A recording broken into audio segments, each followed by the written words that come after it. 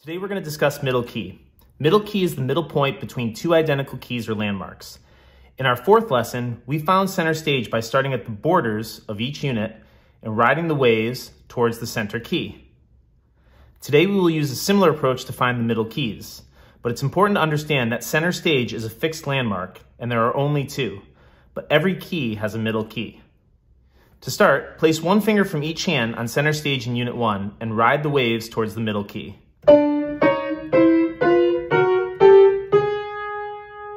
This happens to be our center stage in Unit 2.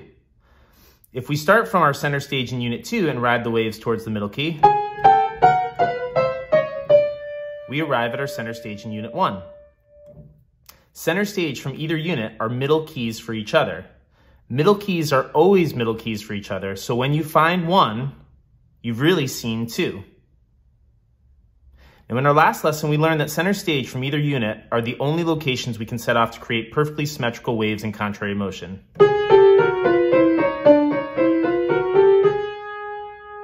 When finding the middle key from any other location, the waves will not be symmetrical, so we'll want to take it slow and perhaps begin by tracing the shapes.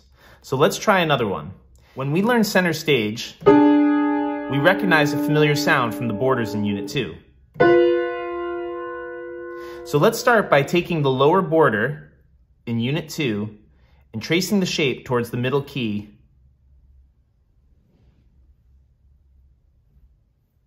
We notice we arrive at the upper border of Unit 2.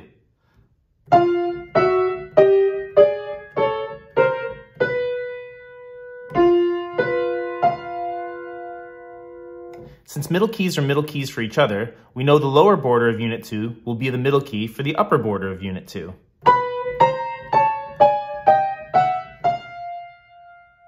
Now, middle keys are not usually found in the same unit. The borders from Unit 2 are the only exception. When played together, the sound of middle keys may sound unfinished or like something else needs to happen. Ride the waves one space closer to resolve the sound.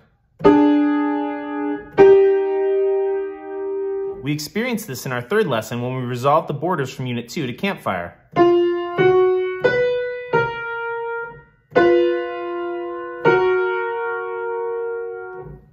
You can also resolve the sound by riding the waves one space away from each other.